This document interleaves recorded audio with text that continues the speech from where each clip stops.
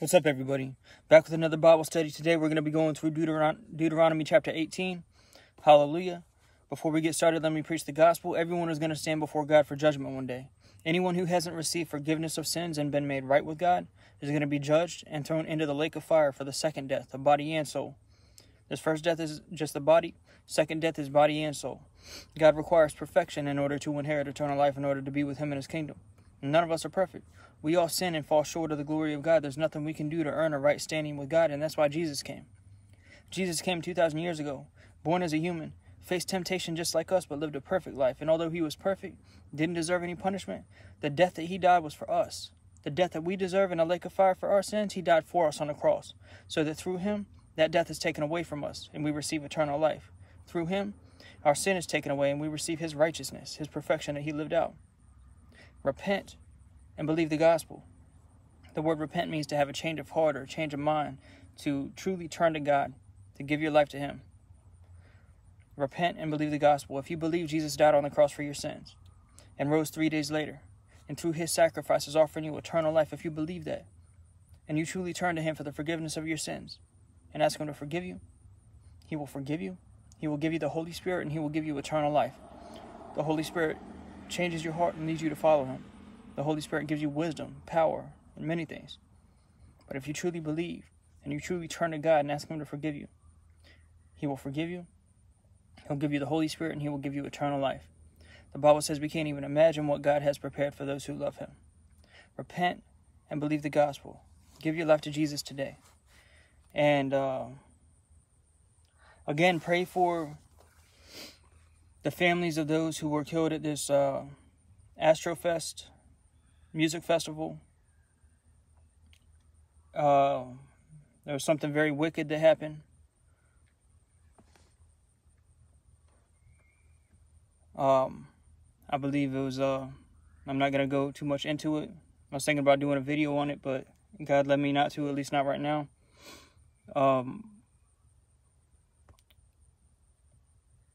There's something, I believe it was a sacrifice. I believe it was a satanic ritual.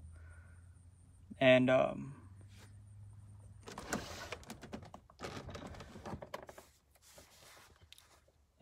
just leave it at that. But pray for the families of the victims.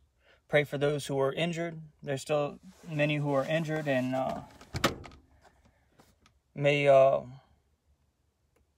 I've heard there's people on life support still, so pray for them. Pray for healing. And pray that these people would come to know Jesus. Because this is what it's all about. The Word of God, the Bible, and Jesus, and the truth of Him. This is why all these, these celebrities sell out to Satan.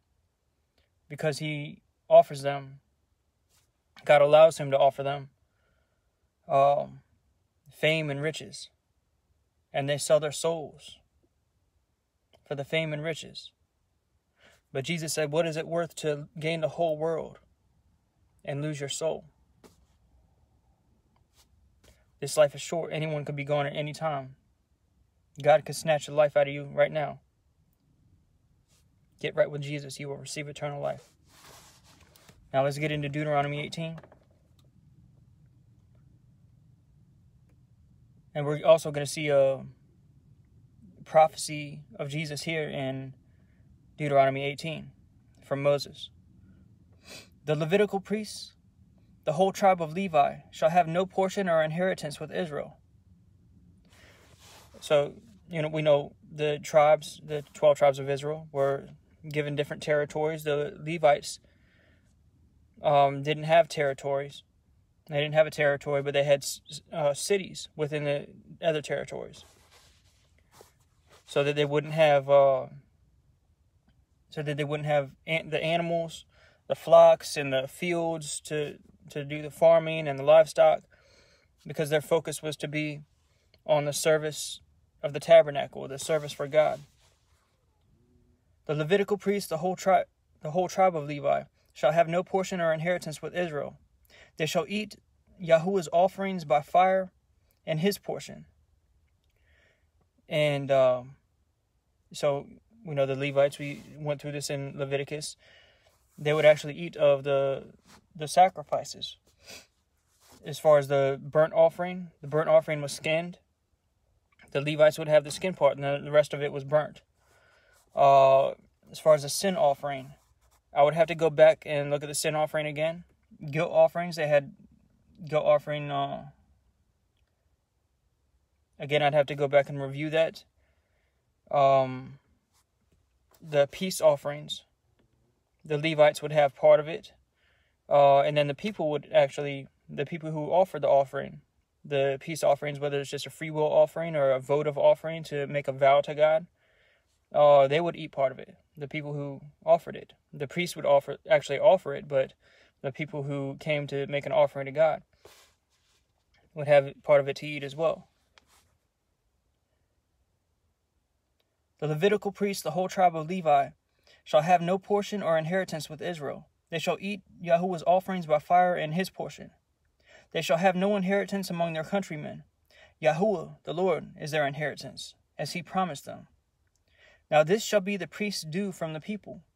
From those who offer a sacrifice, either an ox or a sheep, a cow or a sheep, of which they shall give to the priest the shoulder and the 2 cheeks and the stomach. And I believe this is more specifically referring to the free will offerings, the peace offerings.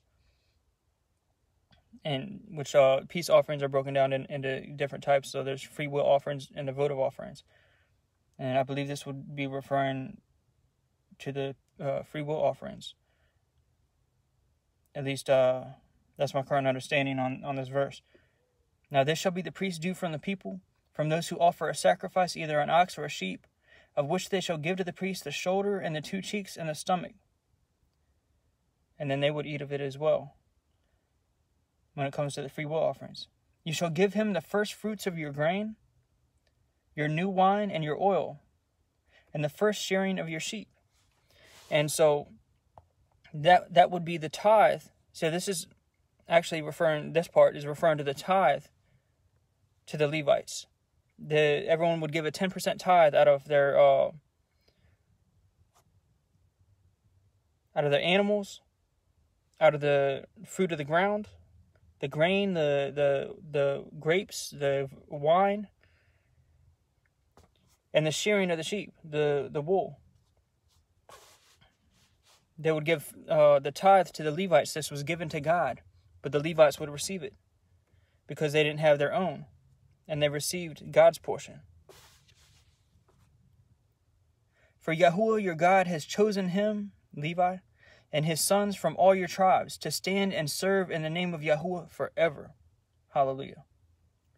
Now, if a Levite comes from any of your towns throughout Israel where he resides, and comes whenever he desires to the place which Yahuwah chooses, which ended up being Jerusalem, then he shall serve in the name of Yahuwah his God, like all his fellow Levites who stand there before Yahuwah, the Lord. They shall eat equal portions, except for what they receive from the sale of their father's estates.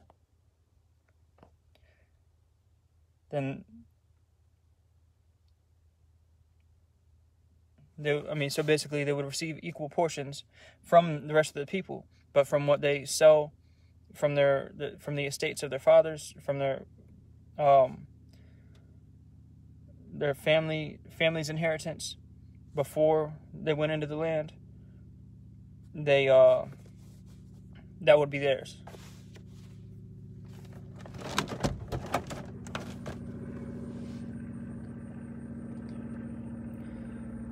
When you enter the land which Yahuwah your God gives you, you shall not learn to imitate the detestable things of those nations.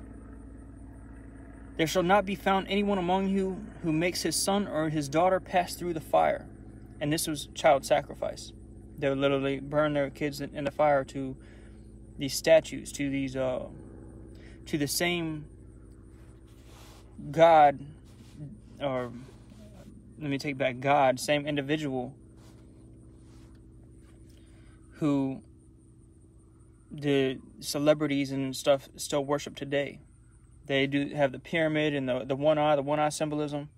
We saw a lot of that with this Travis Scott concert, and I'm not going to go too much into that right now, but that one-eye symbolism goes back to the same gods in the Old Testament. All goes back to Nimrod in Genesis chapter 10. But when the people were scattered and formed the different nations, he became known as this god of different names depending on the culture. But this is the same sun god that they worship today, same one-eye symbolism, it all goes back to him. And they're awaiting his return as the Antichrist. And this is why on one of the Travis Scott posters, it said, when the end comes, it's just the beginning. Because when the end comes, when the tribulation starts, that's just the beginning for them. Because that's when their king shows up. That's when their God shows up. The Antichrist, the beast. But it's wickedness. But they would back then, this is what it's referring to, the child sacrifice. They would they would burn their kids in the fire to this God, to this false God, who was Nimrod, who was going to be the beast of Revelation. They would offer child sacrifice and they literally burn their kids. And this still happens today, just not openly like it used to. Because back then there wasn't like a society, there wasn't media like there is today, social media, and media in general, and the technology to, the whole world would, at least most people would be against them and turn against them and revolt if they knew this stuff was actually going on. But this stuff goes on behind closed doors. The rich and famous still sacrifice children, and even there's even Satanists and witches and warlocks who do rituals and stuff at abortion clinics because they're offering these kids up to the devil and up to Nimrod. These babies who are being slaughtered.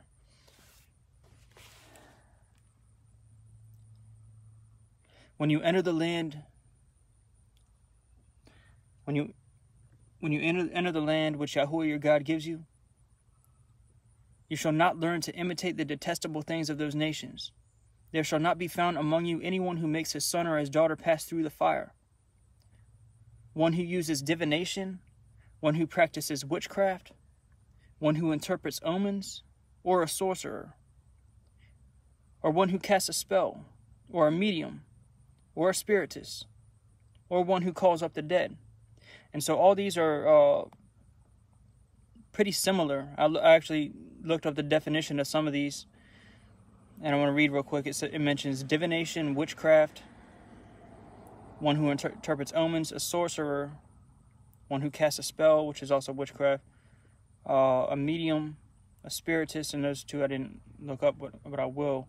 So let me just go through some definitions here.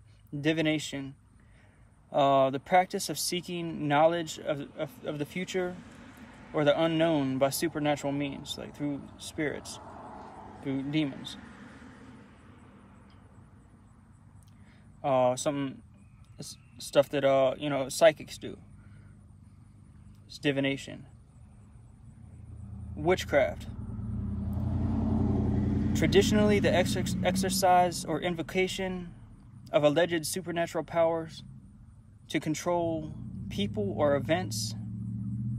Practices typically involve sorcery or magic. So witchcraft practices involve sorcery or magic. Sorcery is another one that was mentioned there. Sorcery, the use of magic, especially black magic. Definition of black magic. Magic involving a supposed invocation of evil spirits for evil purposes.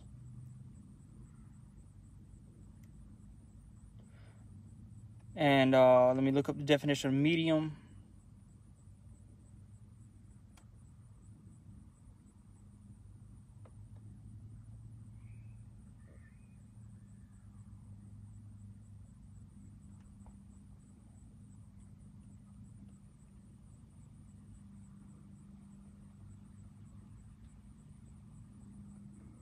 Let's see.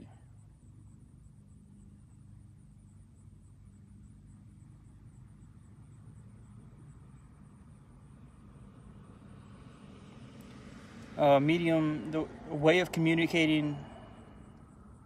Let's see.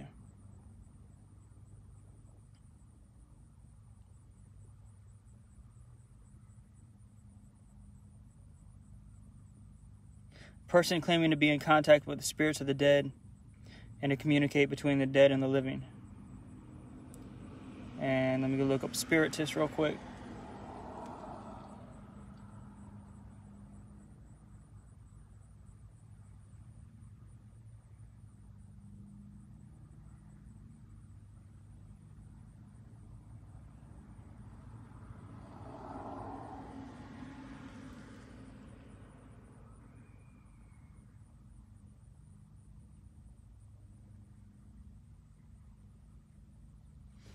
One second.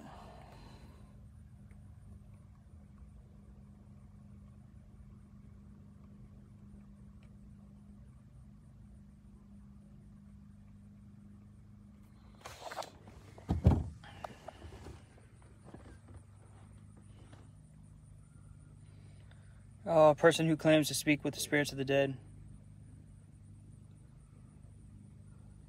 So kind of the same thing as a medium. And witchcraft is a use of sorcery or magic. Sorcery is a use of magic, black magic, and you know some people think they're doing. And actually, let me read. It's interesting. I looked up something right here.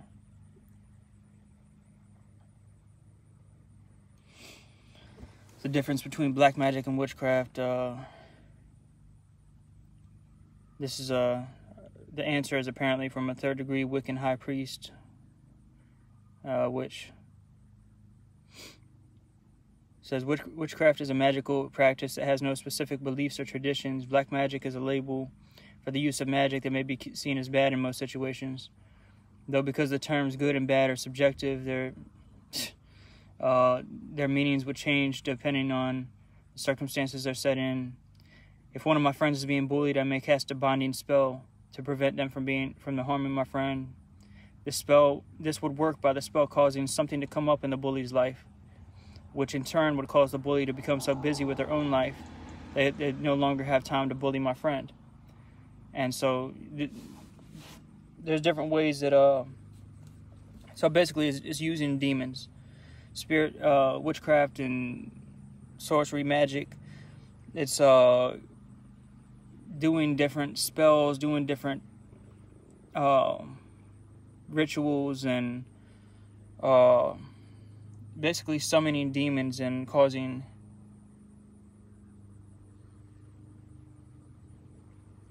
demons to having demons do different things, which can be a curse, it can be a spell, it can be I'm not the biggest expert on this, but it can be a lot of things. As she mentioned right there, it can be something just make you get something come up in your life to where you're busy. The enemy can do stuff like this to where we don't even realize it's the enemy doing it, to where we just get real busy with things in life and aren't able to keep up with the ministry, or aren't able to keep up with stay focused on God and stay close to Him, stay in the Word, and it can be subtle.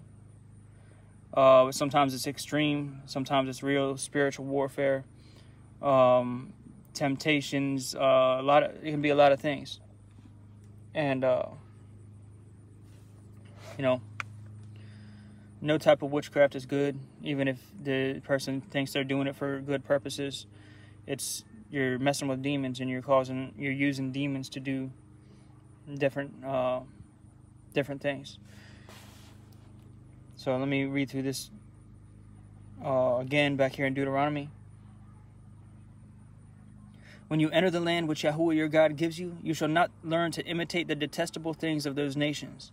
There shall not be found among you anyone who makes his son or his daughter pass through the fire, one who uses divination, one who practices witchcraft, or one who interprets omens. And that's one I didn't look up, but Actually, let me just look up omen.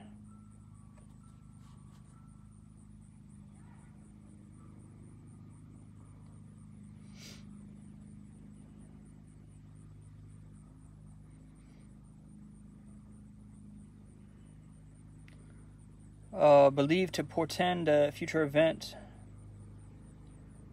to foreshadow.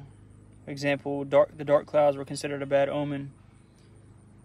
So one who interprets different things that happen as basically prophesying.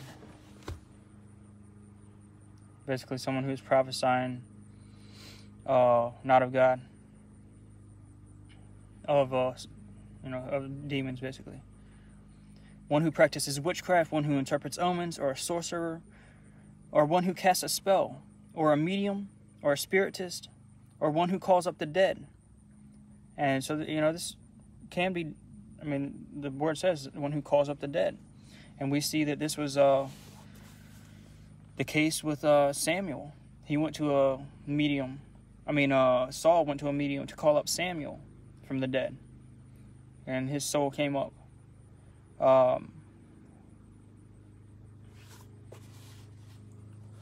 So that stuff is real. I don't believe there are really human spirits or human souls floating around like ghosts, but they can be caught up. At least I'm no expert on all this, but according to the word, they can be called up. Or one who calls up the dead. Or whoever does these things is detestable to Yahuwah. And because of these detestable things, Yahuwah your God will drive them out before you. You shall be blameless before Yahuwah your God, the Lord your God. You shall be blameless before Yahuwah your God. For those nations which you shall dispossess, listen to those who practice witchcraft and to diviners. But as for you, Yahuwah your God has not allowed you to do so. Yahuwah your God will raise up for you a prophet like me from among you. And this is a prophecy of Jesus. And there's a few more lines of it. But this is speaking about Jesus. And we're going to go through a couple similarities between Moses and Jesus. I'm not going to go through an extensive list right now, but there's a lot of similarities between Jesus and Moses. I'll just probably mention a couple. But this is prophecies of Jesus. When Moses prophesied about the one who is to come up and be a prophet like him. Because Moses was a prophet. And he was prophesying right here. Yahuwah your God will raise up for you a prophet like me from among you, from your countrymen. You shall listen to him. About Jesus. This is according to all that you have asked Yahuwah your God in Horeb on the day of the assembly, saying, speaking about when they were at Mount Sinai, and God came down on Mount Sinai in the fire and the cloud.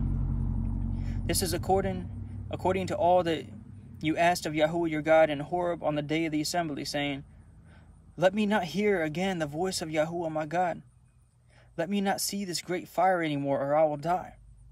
Yahuwah said to me, they have spoken well. I will raise up a prophet from among their countrymen like you, and I will put my words in his mouth, and he shall speak to them all that I command them. And again, this is speaking about Jesus, and there are a ton of people walking back behind me. It's like the third person since the start of the video. All people I've never seen before in my life. No, spies most likely. And to be honest, agents.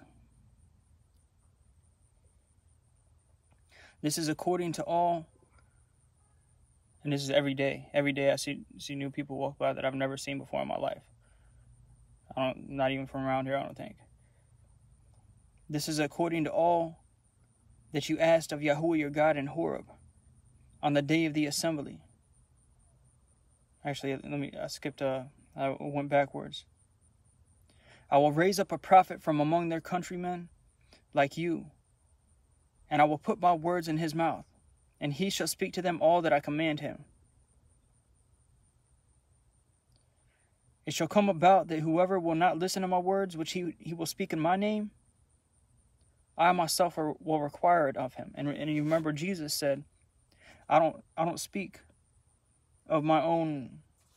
I don't speak my own words. I don't speak of my own will, but I speak what I hear from the Father. This is what Moses said was going to happen. I will raise up a prophet from among their countrymen like you, and I will put my words in his mouth, and he shall speak to them all that I command him. This is Jesus, the Father, speaking through the Son. And I will put my words in his mouth, and he shall command them all he shall speak to them all that I command him. He said, I only speak what I receive from the Father. It shall come about that whoever will not listen to my words, which he shall speak in my name, I myself will require it of him. But the prophet who speaks a word presumptuously in my name, which I have not commanded him to speak,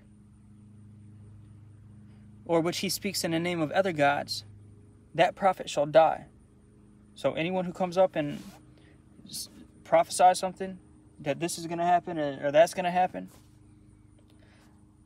that God didn't command them to speak, and it's false,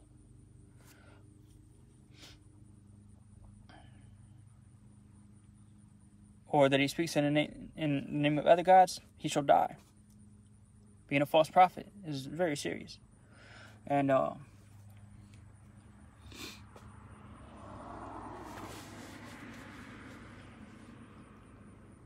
we need to be careful with what we say.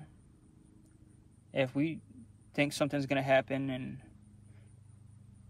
and I myself, if I don't have, God has shown me a lot. God has helped me understand a lot of the scriptures, a lot of the prophecies. But if there's something that I'm not sure about, I'm not going to say this is the word of the Lord, this is going to happen, or that's going to happen. I'll say I believe this and that. I believe that. I believe this. This is my current understanding. But if I say this is this, that is that,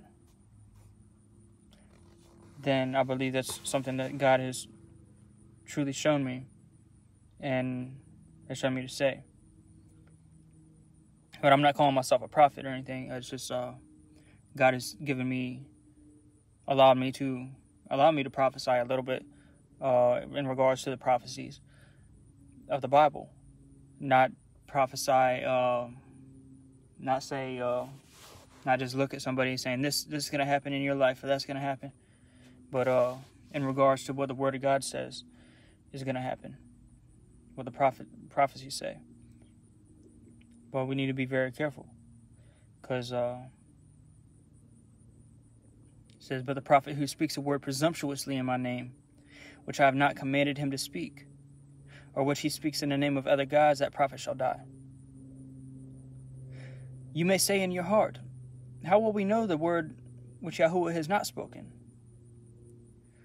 When a prophet speaks in the name of Yahuwah, in the name of the Lord, which his name is Yahuwah, at least that's one pronunciation, my understanding of the pronunciation. When a prophet speaks in the name of Yahuwah, and the thing does not come about or come true, that is the thing which Yahuwah has not spoken. The prophet has spoken it presumptuously. You shall not be afraid of him. One more time. When a prophet speaks in the name of Yahuwah, if the thing does not come about or come true, that is the thing which Yahuwah has not spoken. The prophet has spoken it presumptuously. You shall not be afraid of him. And there are many people who, there are many people who prophesied that Trump was going to win the election. And they said he is going to win. There's a bunch of pastors and so-called prophets and people of God who said Trump is going to win this election. God has shown me this. And they were proven wrong. You shall not be afraid of him. You shall not be afraid of them. I myself, I thought he was going to win the election. I said, I believe he's going to win the election because I believe God has shown me that he is going to be in power when the end begins. And so I thought it was going to be another term. And that he was going to win the election. I didn't say he is going to win the election. I didn't say for sure. I said I believe so. Because he's going to be in power, at least from what I believe God has shown me through the prophecies. I believe he's going to be in power when the end begins, when the tribulation starts. But God had a different plan, and I still believe he is. I believe he's going to be back in power when the tribulation starts. And until God shows me otherwise, I believe that to be true. I believe that's what he showed me. I thought it was going to be consecutive terms, but God is delaying. God is delaying for the salvation of many. And that's why Biden got in. But Trump will be back in power. And I'll continue to say it unless God shows me otherwise, because I believe that's what he has shown me. But I didn't go out and say Trump is going to win the election. God has shown me this, because God didn't show me that.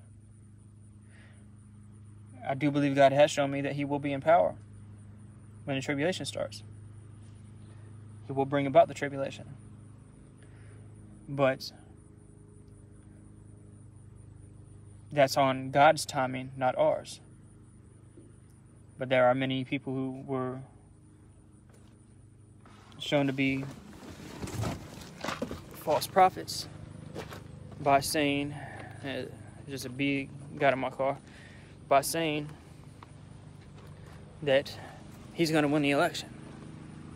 And that God has shown them that. But, we need to be very careful with what we say. Our words are powerful. And especially if we're speaking in the name of God. We need to be very careful with the things that we say, with the things that we do. Because being a false prophet is very serious. That's very serious. And we're representatives of God. And we cannot speak falsely in his name. But that's the end of, let me make sure that's the end. I believe that's the end of Deuteronomy chapter 18. Yep. That's the end of Deuteronomy chapter 18. Brothers and sisters, let's stay strong in faith. Let's endure to the end no matter what we have to go through here in these last days. Let's be prepared for the return of the Lord. Jesus is coming soon. The judgment of God is coming upon this earth soon. And whoever is not ready is going to be destroyed in his wrath. A quarter of the world is going to die as a result of what happens in the first 4 seals. And that's even before the earthquake.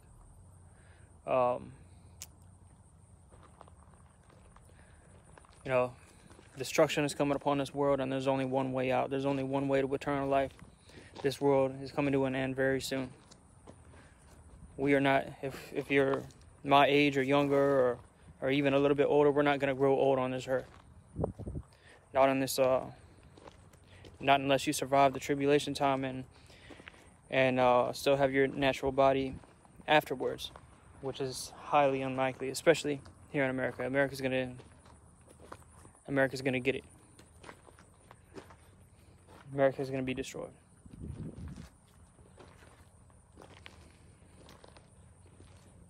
And the only way out, the only way to eternal life, the only way to live longer than the next couple years is to give your life to Jesus Christ.